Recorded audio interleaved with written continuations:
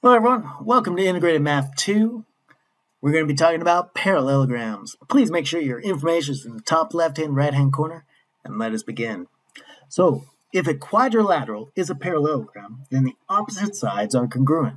What does this mean?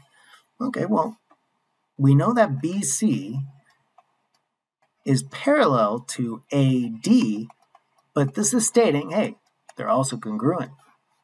And we know that AB is parallel to CD, but this is stating they are also congruent. So not only are they parallel, they are also congruent. They have the same value in length. Let's go on. If a quadrilateral is a parallelogram, then the opposite angles are congruent. Well, that's saying, hey, look, that's saying, hey, this C is going to be congruent to A. So I kind of like to take this from the transversal and two parallel lines. And I like to say, hey, we have a bunch of parallel lines. So I know that this would be an alternate interior angle to this one right here. And then if this is this is congruent to this, then this is a corresponding angle to this one. So therefore, angle C right here, is congruent to angle A. Well, that's the transversal with two parallel lines, using that to explain this. So if you just want to know, hey, look, opposite angles are congruent. That's breaking it down to the bare minimum right there. But if you wanted to use the when a transversal cuts through two parallel lines and start talking about vertical angles and alternate interior angles and corresponding angles, power to you. If not, just remember this. Opposite angles on a parallelogram are congruent. Let's go on. If a quadrilateral is a parallelogram, then the consecutive angles are supplementary. So once again, if we had this and we had a transversal, we understand that, A, this would be corresponding top left right here. Top left would be corresponding to top left. And then this would make right here a linear pair. Boom. That makes 180 degrees. But the measure of angle C plus the measure of angle D is equal to 180 degrees. It does not equal a linear pair. Why? Because they're not next to each other. We can only say that it's a linear pair adding up to 180 degrees when they are right next to each other. Otherwise, they're just supplementary. All right, guys. That's page 1. Done. Let's go on. So let's use the properties of parallelograms to solve this. Example 1. Find CD. All right, well, you might just be like, hey, it's 4 feet because that's equal to that. But we can say AB is congruent to CD. How do we know that? All right, so we know that from opposite sides of a parallelogram are congruent. I spelled that wrong, Mr. Schultz. Let's spell it right. Paralegal. Give me a second. Oh. There we go. All right. Next up. So we've said they're congruent. We did not say that they are equal yet. AB is equal to CD. How do we know this? Well, this is called the definition of congruence. Now that we've proved that they are equal, because that's the definition of congruence. It's like one of those like, duh program, or bruh, come on, man, let's go on. Next up. Now, I know for a fact that CD will equal 4 feet now. Hey, what's that called when you can switch it out? You're like, all right, I know what that is. I'm going to switch it out. It starts with an S.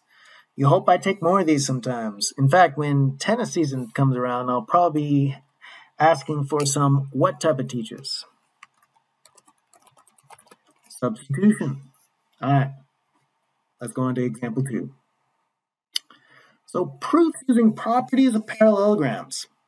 So I love proofs. Two-column proofs are cool. I like a flowchart too, but let's not talk about that right now. So copy and complete the two-column proof. So we're given this information. All right, so parallelogram, JKLM, that's parallelogram. KN is congruent to KL. All right, how do we know? Because it's the given information. They gave it to us. Next up, if a quadrilateral is parallel, then the opposite angles are congruent. Well, since I'm talking about this triangle right here, I'd probably say angle L is congruent to angle J. Angle L congruent to angle J, because the opposite angles are congruent. Now, I'd probably say KNL, angle KNL. Why am I saying this? Because it's talking about isosceles triangle theorem. They're saying this side is congruent, or this angle is congruent to angle L, because that's the isosceles triangle theorem.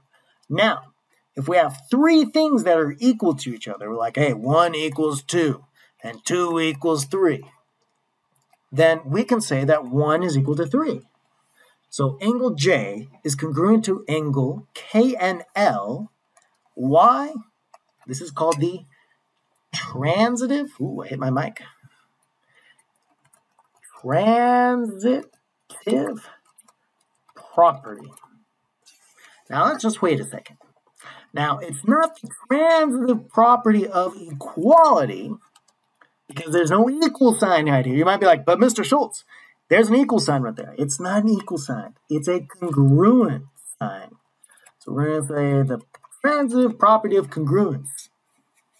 Now, this is good. If we had inequalities, inequalities, then it'd be the transitive property of inequality. But it's not. So let's go on. Let's go on to page 3. Learn the diagonals of a parallelogram. What are we talking about? So if a quadrilateral is a parallelogram, then the diagonals are going to bisect each other. So let's call this M. So we know that if it bisects it, BM is going to equal MD. And we know that AM will equal MC. Well, it's not going to be equal. It's going to be what? Congruent. Because they're not equal to each other. They are congruent with each other. They have the same value, but they're not the same. Let's go on. If a quadrilateral is a parallelogram, then each diagonal separates the parallelogram into congruent triangles. All right, so this one, triangle ABD would be congruent to, so let's write this down. Triangle ABD, now we're starting here, going up the double, going the middle, and then the single. So we're going to start it, it's congruent to triangle, start at the C, go up the double, D, B. There you go. Well, that's one. Well, what if we did it the other way? We could say triangle ABC is congruent to A to B to C.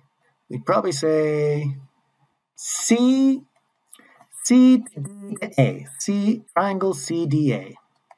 Now, it's important that we make sure, hey, this matches up to this. Like A matches up to C right here, and so on. All right, let's go on. Corresponding parts and stuff. All right, guys, that's it. This was a short one. I hope you guys have a wonderful day. I'll see you guys in class. Bye, everybody.